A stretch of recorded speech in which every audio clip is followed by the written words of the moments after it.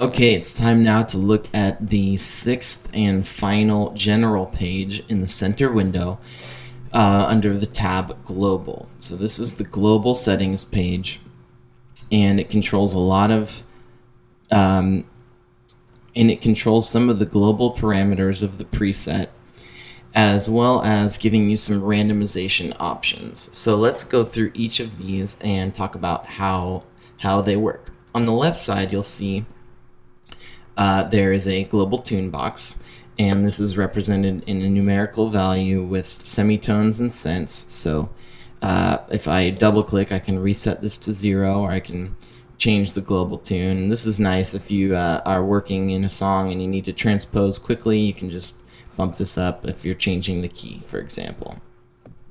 You can also change the internal clock beats per minute, which is by default set to 120 beats per minute. But you can change this here, so you can play that. That applies to your sequencers, or for example, the synced up ratios within your modulation sources. And double clicking this box will reset it to 120. Below this preset beats per minute box, you have a reset button that will reset the internal clock, and when external sync is selected, then the plugin will sync up with the clock in your host DAW. Below that, you have a stop hold envelope section. So what does that mean? Well, on our envelope, if you remember, it was a while ago, but you have these settings up here, the gate, one shot, and hold. So gate means if I strike a key and let go, the sound will stop regardless of where I am over the course of this envelope. One shot means if I strike a key and let go immediately, it will go over the entire course of the envelope regardless of how long I strike the key for. So you can hear that like that. With the hold button, when the hold button is selected, the envelope will remain in the sustained phase of the envelope. So if I strike a key and let go, you'll hear it just continues. So I can manually stop this back in the global page by clicking that button, or I can have it stop on the sequencer stop. We're going to talk about these randomization effects in a moment, but first let's just get through this global and preset quality. So the preset quality is local to the particular preset that you're dealing with. You can choose ultra quality, high quality, or economic quality. I like setting it down to economic just because I want my computer to work. You can also change the global quality that is applied to all presets when you are switching between different presets. You can assign the quality here, or you can just use the preset setting by clicking this box, which will apply the global quality to this preset setting. Okay, so those are some of the global parameters. Now we also have in the center here some randomization options, and these are a lot of fun. So over here we have a sort of randomization matrix, and you can select these different boxes to adjust certain parameters with a randomization engine. So here we have our randomization option list: parameter, modulation depth, connections, type selection, and the matrix. So what do each of these do? The parameter box will randomize different parameters, basically the knobs in the synth. So this is what my just original sound sounds like. And then if I select the parameter and click the randomize, you'll hear some of my pitch parameters changed, some of the wavetable positions, filter parameters changed, and I can click it a few times to make some different changes. Since I don't have, let's pull up a filter to really, a couple filters and effects to see how this really makes a difference. And then let's click randomize a couple times.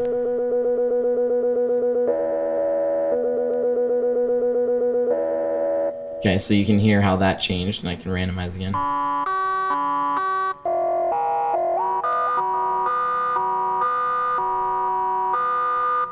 Alright, I'm going to select new sound. I can also randomize the modulation depth. So let's say I take LFO number 5 and put it over here in my wavetable position.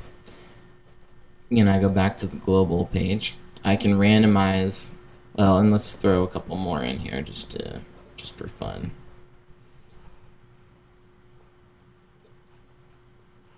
Okay. I can also randomize that modulation depth, or the range over which these modulation sources are modulating the parameters. So you can see those rings change in size, just like that. Okay. The connections menu option will randomize a modulation source for a parameter, meaning it will choose an available modulation source and apply it to certain parameters. Okay, so we need to drop an LFO in here, for example, an envelope up here. Okay, now when I click randomize, you'll see some other available modulation sources applied. Take some macro controls, some other LFOs. Just like that.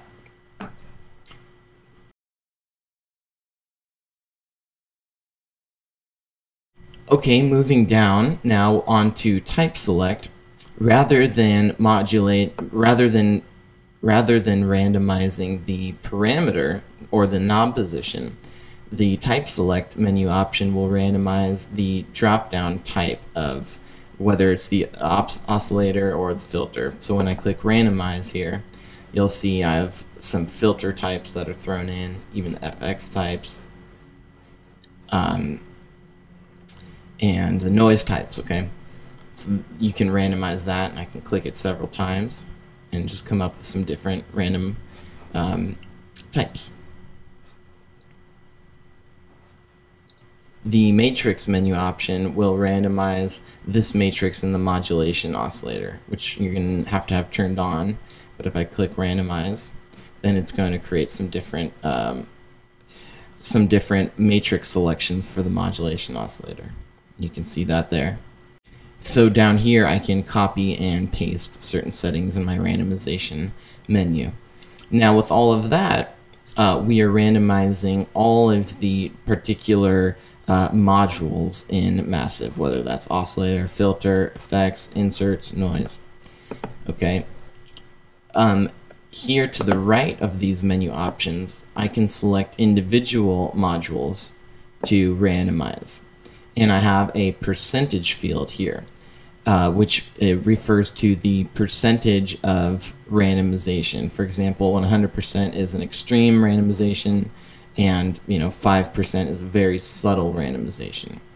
Here's my randomization button to activate it. So for example, I can select parameter, and then I can only randomize, let's start a new sound. I can select parameter, and I can only randomize the oscillator parameter and not the filter parameters by clicking this button. You'll see those oscillator parameters change. Similarly, I can randomize the filter parameters here. Clicking this button. I can randomize the insert effects. Down here, they're moving. Or the master effects up here. I also have the option of keeping the oscillator pitch right here, which is nice because Sometimes you don't really want to randomize that because then that will change, obviously, the pitch of the note that you're playing. So this is a good way to create some cool randomization but still maintain the tonality of what you're working with. So I can randomize the parameters here with keeping the oscillator pitch. And let's move this up to about 40%.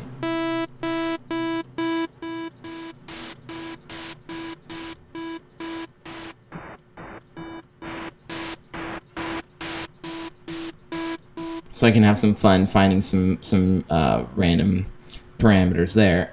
I can also change this to type select as well. So now I'm randomizing not only the parameter of these knobs in the oscillators, but I'm also randomizing the type.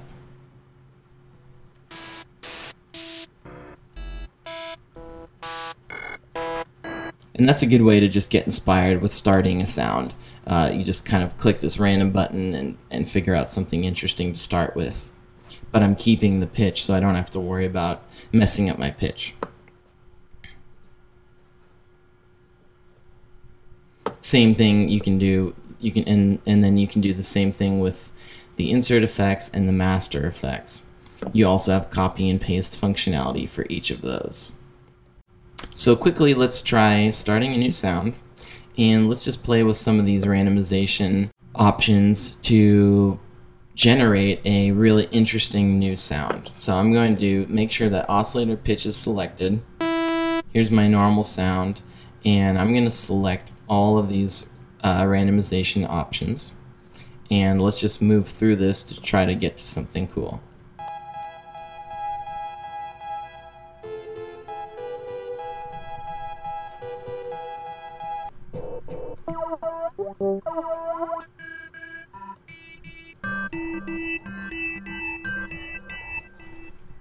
Let's put a couple of modulation sources in here.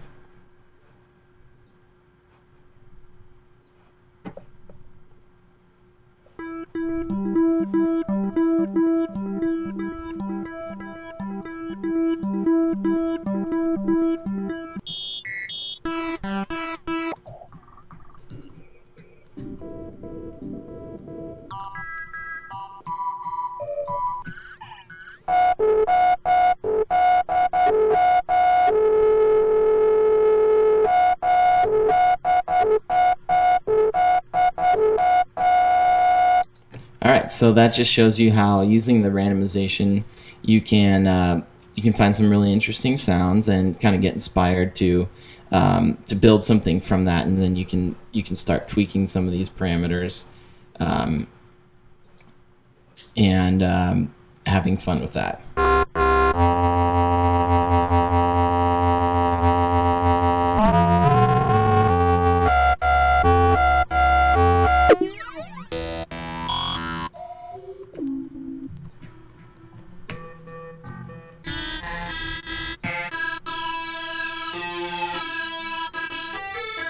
And then once you like something, you can go ahead and save it, and then you have very quickly created a new preset for yourself. Alright, so now we have tackled the global general page in the center window, and it is time now to move on to the next lecture. Thanks, see you there.